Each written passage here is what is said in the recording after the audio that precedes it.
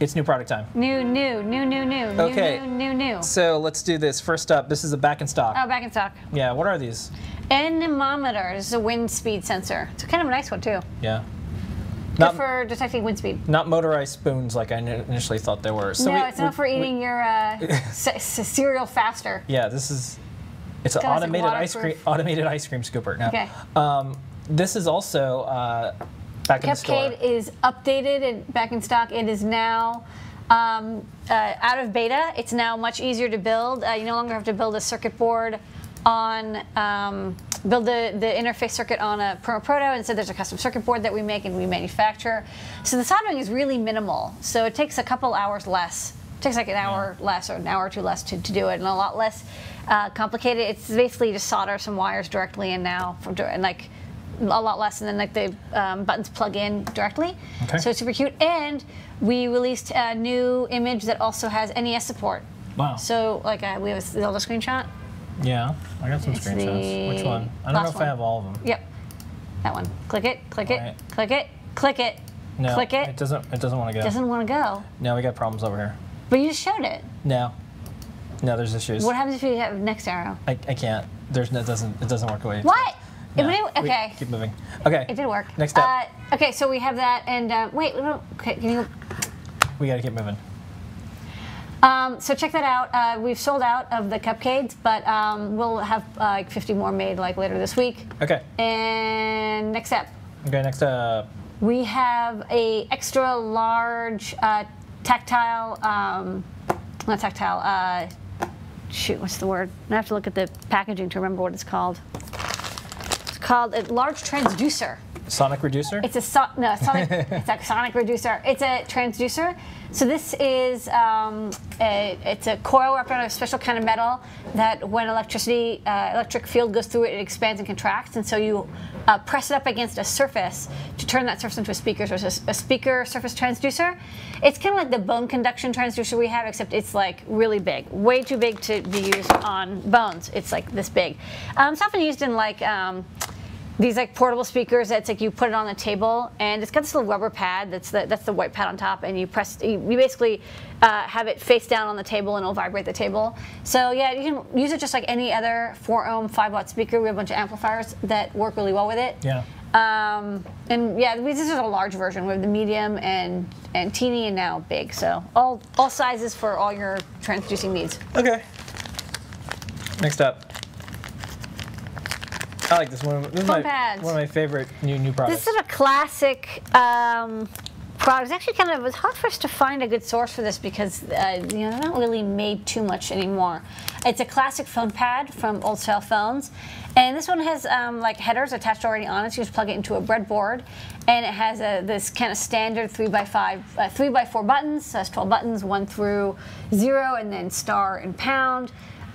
It's multiplex, so you use 7 pins, so you can read the columns and the rows. You can see here that there's 3 columns and 4 rows, and then when the button is pressed, it shorts those little gold fingers together, and so you have to use like a scanning program or a library to use it. There's an Arduino library called Keypad or KeyScan or something that we link to, and it works really, really well. Just like use that, and you can just like when it read the button press, it can detect it.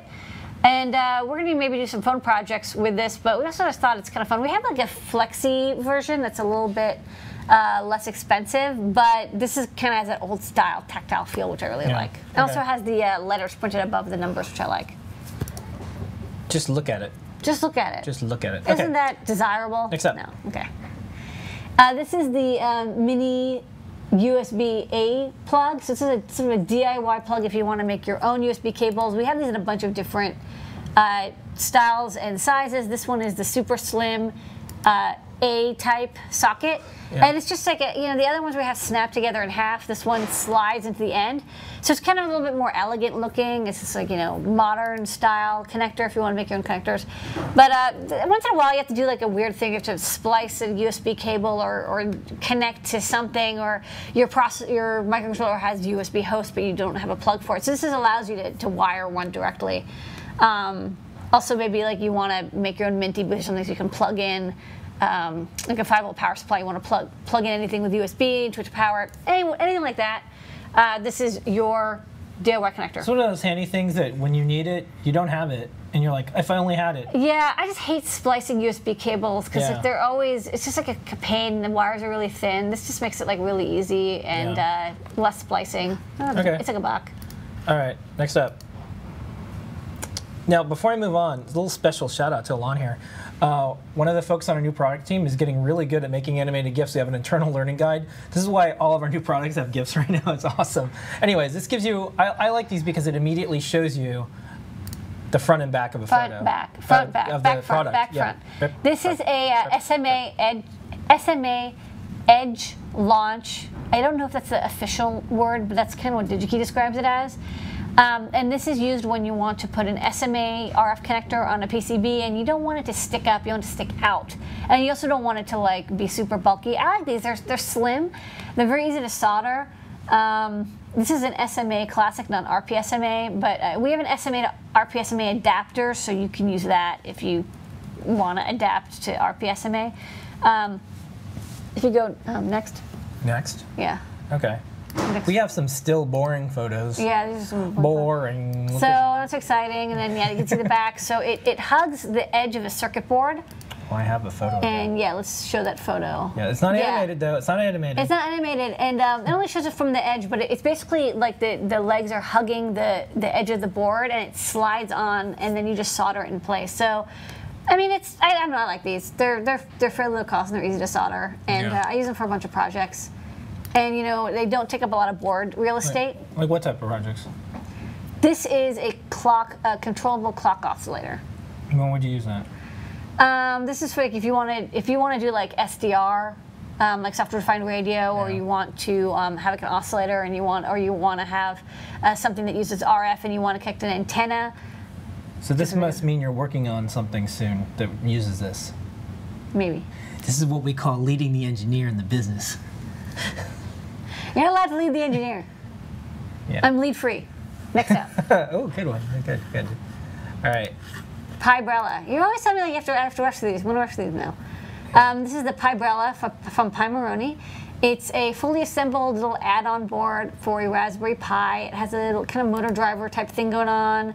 It has 3 LEDs. It has a piezo buzzer. It has a button. It's all good fun. It has USB, which I actually don't know what the USB connector does. And there's just tutorials online about what you can do with it. It's just a little add-on for the Raspberry Pi. It's meant to be a low-cost sort of physical computing interactivity thing. So, Pibrella. It's cool. And Pimaroni, if you're watching this in the UK or anywhere in Europe, if you want to get most of Adafruit stuff, Pimaroni has pretty much all of it. They're becoming one of our biggest resellers in Europe. Also, all this stuff will show up in Pimaroni's shop in like 2 weeks. Yeah. New today, but old tomorrow. Yeah. Okay, next up. We just put this in the store today. Yes. This is the DIY sensor kit. It's a DIY phone sensor kit that was actually, it was on Kickstarter, and it was a successful Kickstarter. Then the person was like, hey, you know, I still have a bunch of these kits, and I think people still want them. Would you like to sell them? And I was like, yeah, sure. And it's basically, the engineer who designed this kit worked at a company that makes the film, and it's a little bit like Velostat. It's a pressure-sensitive film, which is also basically used in like any force-sensitive resistor or force sensor. This is like a thick film, and then you also get, I can go back to, you get a 3-inch by 4-inch piece of the film, which is the black stuff, thick aluminum foil, not like the aluminum foil you use in like a home. It's like really tough stuff, like industrial aluminum foil, and then 2 clear poly sheets. And then what you can do is you can cut it to any size you want. So if you want like a long thin sensor, or you want like a round sensor or a square sensor, or like a foot shaped sensor, whatever you want, you cut it, and then you sandwich it together. And then can you go 2 steps? And then this is a sensor, and then when you squeeze it, the resistance goes down. So I think it goes down to like, I don't remember the exact numbers, but I think it ranges from like 100K to 1 mega ohm, I think, about-ish, depending on how hard you squeeze it. Okay. Yeah, I like the kits and projects that we're putting in the store that are post-Kickstarter successes that have already shipped to their backers.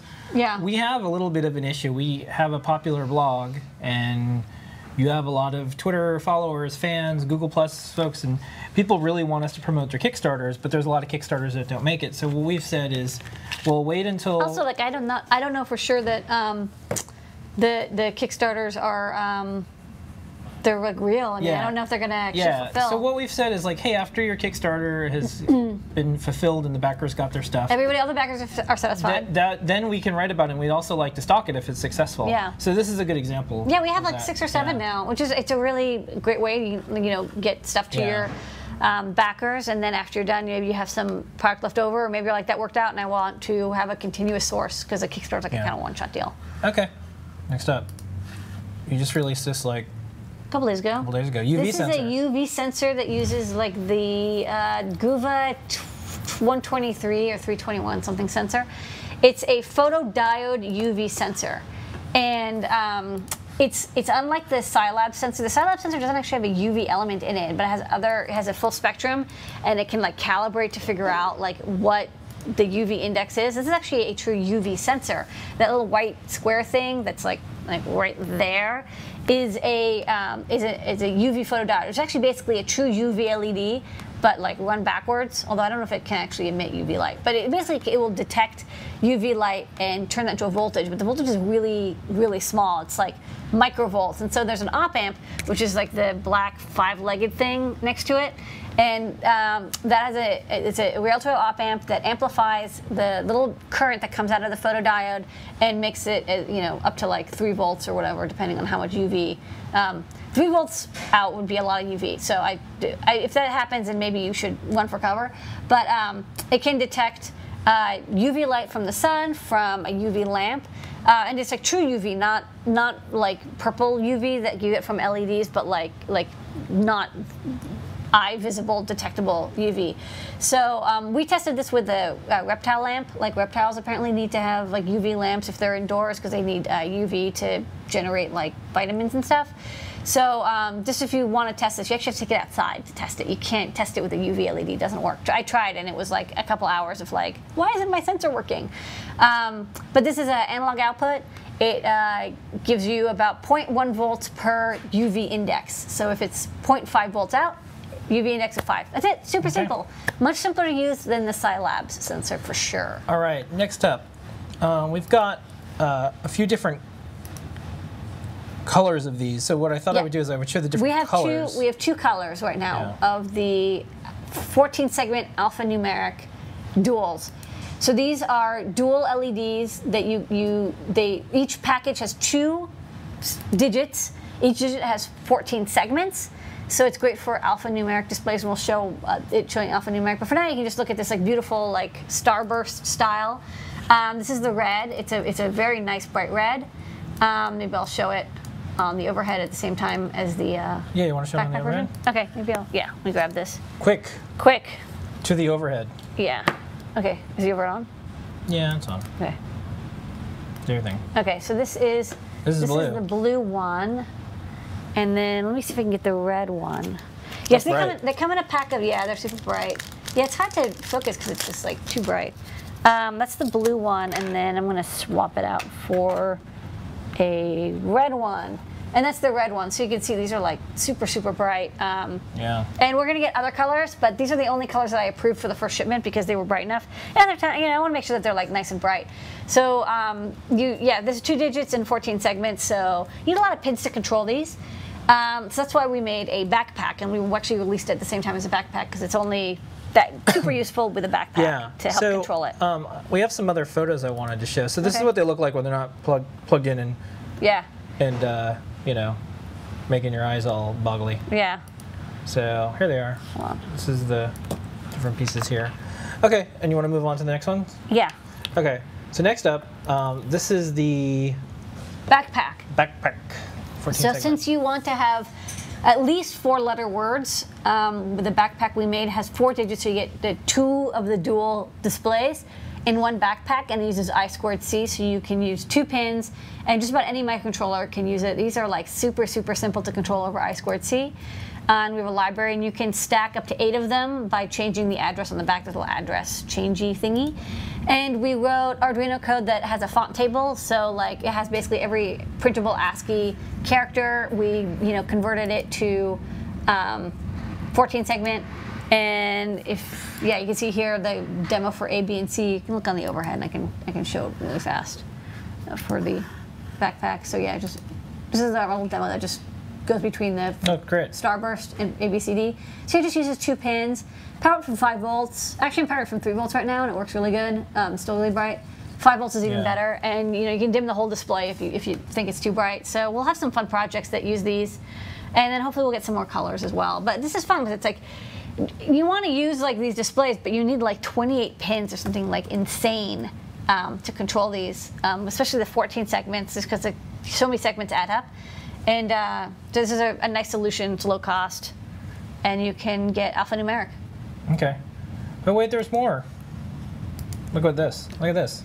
Look at this. What about it? Look at this. What about it? Look at these. They're bar graphs. Bar graphs. We got them. We has them. Let me get the bar so what graphs. are these? So we have, wait, let me get these bar graphs. So we actually had bar graph displays before. We had the blue, the white, pure green, and amber already. And then, because those were I approved, and those came in the first shipment. But then I also approved the red, yellow, and yellow-green. But those didn't show up till today, and now these are bright enough that I'm like, yay! Like these are cool to sell. I think these are bright enough because I don't like it when if you like power them from like the back, like 20 milliamps per segment. I want them to be like nice and vivid. Okay. They're a little more expensive for us, but whatever. Okay. So we got these photos. Yeah. This is what they look like when you hold still and take a photo of them. Yeah. That's fun. And then here's some. Like this, and it's just 10 LEDs. Yeah. So it's like. All the anodes are on one side, all the cathodes are on the other side, and it's like super simple. So maybe we'll go to the overhead. I actually have a demo of that also shows this flexi-film stuff. Yeah. So when I push it, yeah, move it out of the area. Yeah, if I push it, it's like a strength detector too. Yeah. So this is the blue matrix that we had before, and then let me change this out. Now what's cool is I can see what's underneath that proto shield. And there's 2 unreleased Adafruit products, and they're really cool. And I can't tell you what they are yet, but they're. Wow, you're kind of a jerk. I'm not a jerk. This is but red. I can see it from here. Yeah. Yeah. Well, there's a hint. There's no power. Yeah. How's that even possible? How's it even possible? Yeah. Okay, so yes, this is the red. So I'm going to squeeze, so you can see it's a nice bright red. And then let me demo also, which one is this? This one is yellow. And the yellow is the yellow and the amber are kind of similar, but the yellow is a teeny bit yellower. Like, it's kind of hard to tell exactly how much yellower, but it is, wait, it's backwards. Okay, there you go. It's okay to plug it in backwards because the anode and the cathode just get reversed. It's okay, but it won't light up. So that's yellow, nice yellow color. And then finally, one second, light green. So we have the pure green. The pure green is like the the gallium arsenic formulation of the LEDs, and this one is the I don't remember exactly which formulation, but this one's a yellower green. The other one's like a pure, like 3.4 volt. Gallium arsenic is the lead singer of Sacrificial Pixel. Start like a metal band. Yeah. In your LED hat. Yeah. And this is a yellow green. So the pure green is like more of like a bright, vivid green, and this is more like a grass green, but it's a little less expensive and like, I don't know. Some people want a lower voltage. If you want to run off a 3.3 volts, this one's better because it'll be brighter because the forward voltage is like 2.3 volts, not 3.4 volts. Yeah. Okay. I think that's it, right? Yeah. Squeeze. Excellent showing, Lady Ada. Okay.